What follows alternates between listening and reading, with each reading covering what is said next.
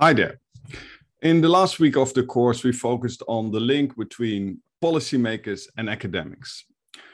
We observed that policymakers could benefit from more rigorously testing their assumptions and ideas that might form the basis of their work, as we also discussed in the week on assumptions on counterterrorism. Policymakers could also benefit from the input of academics to develop a more reflective attitude, a more critical stand towards their work, and hopefully better evidence-based policies. Against this backdrop, I'm very happy to introduce to you Dr. Joana Cook. She is a senior project manager at the International Center for Counterterrorism, the ICT, based here in The Hague, and she's the editor-in-chief of the ICT Journal, and she's also an assistant professor at Leiden University. Her research more broadly focuses on women and gender in violent extremism, countering violent extremism, and counterterrorism practices. So we're very happy to have you here, Dr. Cook. Welcome. Thank you. It's great to be here. One of your projects is with the International Organization of Migration, a UN body, and it focuses on the prosecution, rehabilitation and reintegration of thousands of Islamic State affiliated families from Iraq that are currently in Al-Hol camp in Syria. Could you tell us a little bit more about this project? Sure. So after the Islamic State fell in 2019 in the Battle of Baghouz, we saw a lot of the families that had been affiliated with Islamic State fighters end up in a place in northeast Syria called Al-Hol camp. So Al-Hol camp currently houses the majority of Islamic State affiliated families that still remain in the region. Iraq has 30,000 citizens currently in Al-Hol camp, 94% of which are women and children. And so the government of Iraq has made a commitment now to return those populations to Iraq and to try and rehabilitate and reintegrate them, and also to prosecute adults where appropriate. So they've got a very big task ahead of them, a very complex task. And so we were commissioned as the International Center for Counterterrorism to go support some of the work that they're doing over there. So the International Organization of Migration and the National Security Advisor in Iraq. We set up a series of roundtables where we were able to come and present research-based evidence to inform some of the works that they're currently thinking about in relation to rehabilitation and reintegration of these populations. So they've set up a camp, or not a camp, it's a center, it's a rehabilitation center in Iraq called Zuijdewijn. And in this center, they'll be bringing these populations back in small groups and rehabilitating them before reintegrating them into society. So what we had the opportunity to do with them was to bring research-based evidence to the table to discuss things like, how do you rehabilitate adults who have experienced or have been affiliated with Islamic State members?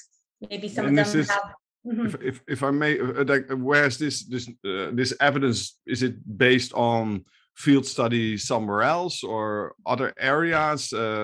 Think of people from war zones in Africa. So what is this evidence based on? What research or what examples is this based? Yeah, so there's a lot of research out there already that we can draw off of, but also there's, because it's a very unique population in many ways, we also have to think about how research from different fields can apply to what we're looking at. So there's rehabilitation of terrorists that has occurred for ages, and there's a lot of studies on countries like Saudi Arabia, Yemen, countries around Europe that have tried to rehabilitate terrorists. But the problem is with those, most of those were adult males, most of those were in prisons, but they can still inform things like, what are some of the best practices around rehabilitating or good practices around rehabilitating actors that we've seen in those cases.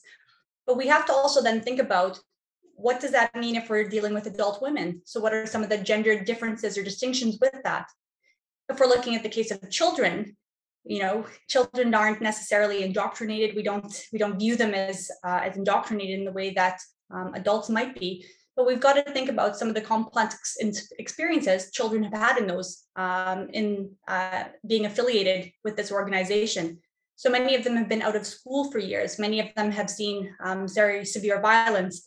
Many of them might not have a social identity outside of that of Islamic State. So we can think about other fields of research that can help inform this work as well. So for example, we looked at research that's been done on child soldiers. You can also draw off research that's been done with children in gangs, for example, or cults, or you can think about some of the different elements that children might face in those environments and how research from other fields can help us think more robustly about the best way to support children in this particular environment. Well, interesting. I mean, you use a lot of different backgrounds, a lot of different disciplines, and also you notice that I guess also in terrorism studies we focus mainly on the man and on those that commit violence, but here we're talking really about thousands of children, thousands of women. So you were asked by, or the authorities asked for help, this evidence-based, research-based knowledge, but then how do you do that in practice? So you just came back from Iraq. So how does that work in practice? How you, as an academic, with all the knowledge and a lot of your colleagues with all their knowledge, then you go to Iraq, and then what? How does that work?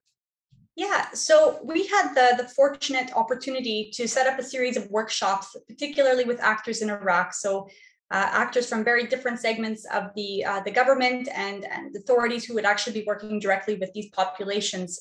So we come with a certain set of knowledge, but they have knowledge in areas that we don't as well. So it's about how we can bring together our shared knowledge and discuss in the most robust manner how the research that we've identified, for example, or conducted can match up or marry to the context that they're facing and the experience that they have. So context matters in this field. Context matters significantly. And so better understanding finding out what some of the challenges that they face in this work, or some of the concerns that they're facing in their communities.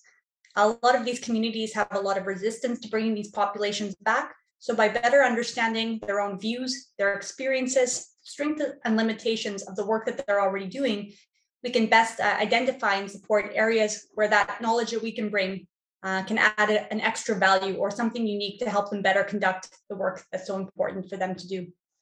So it's a two-way street. So you go there, you bring a lot of knowledge, but you get new questions and new dilemmas, and then you together try to figure it out. So absolutely. So for example, Iraq is a tribal society, and so the role of tribal leaders is very important in the work in reintegration.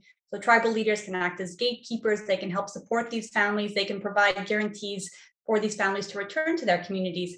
And that's something quite new to me. But what we can bring, for example, is understanding how rehabilitation has worked in other contexts and what has worked and what hasn't worked. So for example, we can emphasize things like research has shown that you should focus on changing people's behaviors and not focus on changing people's ideology. So we're not trying to brainwash people that are coming back, but in cases where adults in particular might still be committed to an organization or still might be motivated to support Islamic State ideology, we can focus on things like changing behaviors instead of changing mindsets in some ways, which has been proven in many other cases to be much more effective. We're trying to change people's behaviors. We're not trying to brainwash them, for example.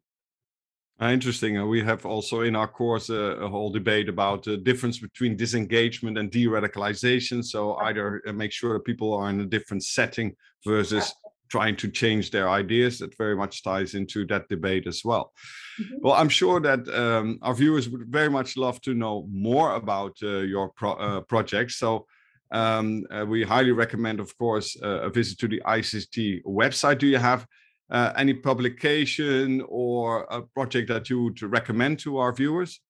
Yes, of course. So I think one of the most relevant publications we have coming out is we've got a book coming out this fall actually called The Rule is for None But Allah, Islamist Approaches to Governance. And the book has really helped us better understand how terrorist organizations approach the subject of governance. And again, how they reach out to different actors like family members, women and children, for example, in making those decisions as well. So that book is one that I would highly recommend.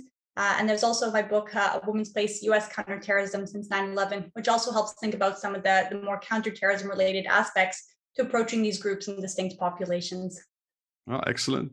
Well, thank you very much for this very interesting interview, sharing your experience in this project, but also your general experience with research into these very difficult and complicated issues.